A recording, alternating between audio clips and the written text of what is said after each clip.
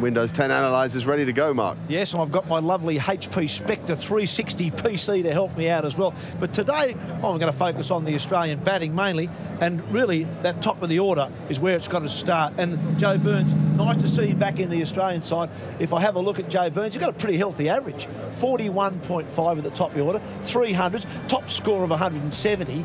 And if you look at his scores, he's got three good hundreds, but all those scores are against New Zealand and the West Indies, and one decent score there against India. Today will be a bigger test for him, because he's playing against a good South African bowling attack under overhead conditions, which will certainly suit the bowlers. If I look at Joe, the key for Joe Burns for me is that he plays nice and straight.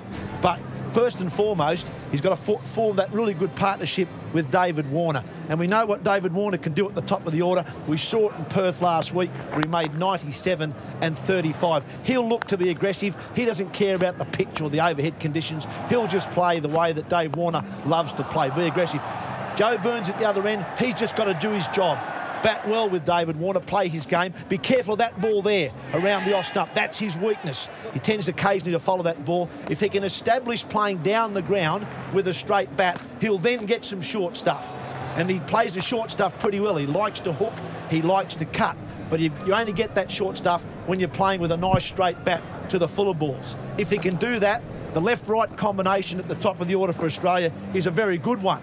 They average 49 together, these two, as an opening combination. That's Burns and Warner. If they can average 49 for the opening stand in both innings of this Test match, it'll go a long way to helping Australia win this game.